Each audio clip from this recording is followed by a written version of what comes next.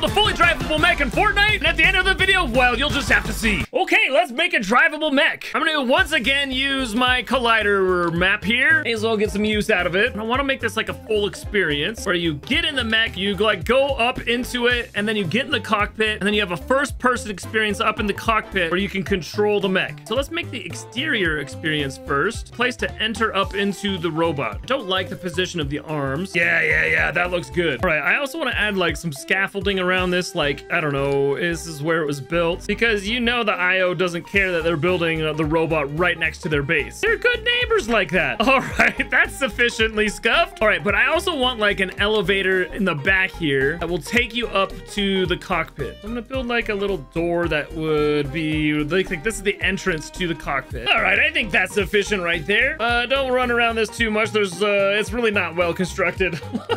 Okay, I've also made an elevator shaft here that you'll go up, but I'm a little worried because probably should have done the prop mover first to get the right height. The problem with the prop mover is you can only get it to go certain distances. Okay, first test, this is 50 meters. Let's see how far it goes. Okay, that's where it should stop. Okay, I think it's a bit far, but 40 might be pretty close. Fortunately, there is no 40. It only goes from 30 to 50. Wait, I got an idea. I'm just gonna raise this up a couple of platforms, see how far up this goes. This should be just about right. Yes. What I'll do then is I'll just delete these bottom two rows, and I'm just gonna put a terrain piece. There's always a solution to every problem, guys. And now we've got a perfectly working elevator that goes up to the top all the way into the cockpit. Okay, I think my exterior experience is good enough. Now I need to think about my interior.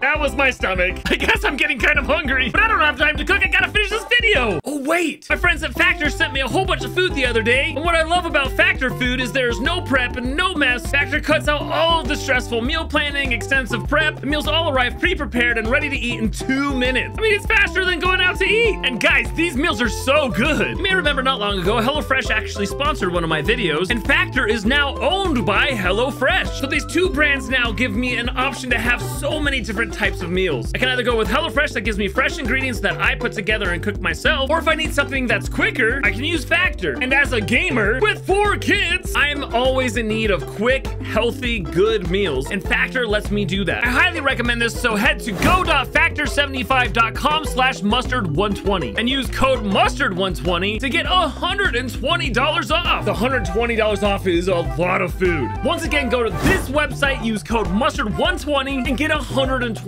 off. This is a great deal, guys. Oh man, I'm so full now, and I'm ready to build the interior. Okay, so I kind of want this to feel like it's the inside of the like mech head here. I want it to like angle in a little bit, and then I just want to have like a small opening where you can like see out. So I think that's probably good. All right, this feels pretty decent. Let's give ourselves a chair and a highly advanced control console here. This is perfect. I love the like curve around. All right, now I gotta set up the mechanics to make this sequence work. All right, let's test this out. You come up here, you go and enter the mech, and then, okay, here we are. That worked perfect. Now I need to set up a button to get into the chair and let these doors open. So I've copied my room down here and put it up here, because this is where you're gonna be able to like see what you're doing. But I wanna see what this looks like in first person. We're gonna get our H here out of the shark prop gallery, and we're gonna make this first person. Okay, wow, that console is really hard to see around. We're definitely gonna have to manipulate this just a little bit. Okay, that's a little better. I'm just gonna have to make sure I'm forcing the player to basically be standing on top of it, but it'll look like this to the player, and then they can look down and press buttons that'll make the mech do things. So I feel like that's a pretty good field of view. But I want these doors to open when they get into first person, and I want it to like look cool, like we're entering into Drive the Mech. Problem is, I'm gonna have all of these huge props up here, and I don't want people to see before they're actually in there. So I'm gonna have to probably put prop manipulator that covers all of this stuff up. Okay, let's test this out, make sure everything disappears. Oh, okay, it looks good. But at the beginning of the game, everything looks like there's nothing there. Go up the elevator, enter the mech, get in the pilot's chair. Whoa, here we are. And then we start the mech. Boom. And it opens up. Okay, that's sweet.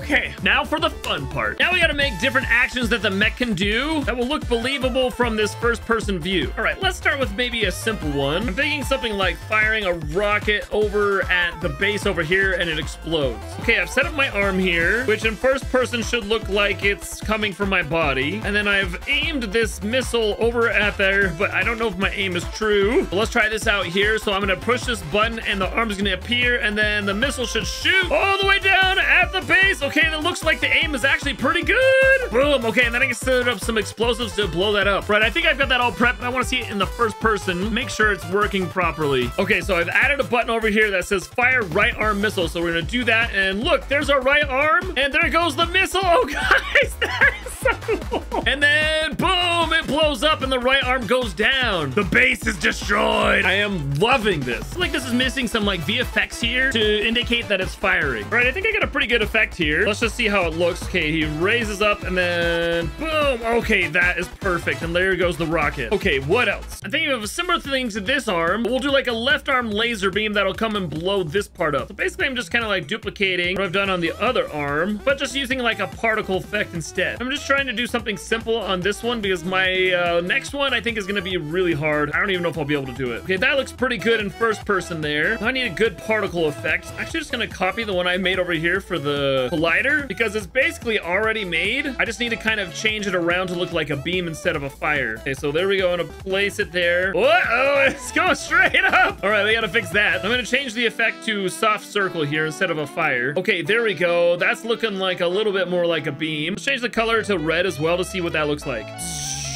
Oh yeah, guys, that is awesome. Actually, it looks like a giant lightsaber for the robot. Okay, here's the problem though. I can't get it longer than that. Let's make sure our aim looks good. And maybe it'll be okay in first person. You know, that's not terrible. It actually looks like it's reaching there, even though it's actually probably 100 yards short. Okay, I think I maybe have this figured out. So let's trigger the left arm, and then it's gonna fire down at the base. And then, yes, it explodes. Oh, whoops. I gotta put a prop manipulator on those. Okay, that's not terrible. Now for the last attack, which will destroy the collider. I don't know if I can do this though. I want the whole thing to move closer, and then I want the sword to kind of like swipe at the collider and destroy the whole thing. With all of the existing stuff on this, I don't know if I can do this. Let's just start by making sure everything can move up to where it needs to be. All right, I think I got this all to maybe work. Let's see if it actually does though. So I'm gonna hit attack collider, and we should move towards it. Oh no, we missed the bottom, and I think we're a little bit too close there. It was 100 meters. Dang. Let's change it to 75. 75 meters. Oh no, the desk went 100. 75 meters looks just the right way though. Oh dang, guys. One other problem is I have to make sure these move with it. Otherwise, you'll pull back into third person before you get there. Oh dear. Epic, hear my plea. Please give us a first person device. Now I just need to have this arm set up to swipe at the collider. Okay, guys, I think I got everything set up. So now we have a fully drivable mech that you can go up, enter the mech, get in the pilot's chair, start up the mech. You can shoot a missile with the right arm and blow up the base over there. You can use a left arm laser beam to shoot down at that base and blow that up. And the final touch, you can attack the collider. Let's go!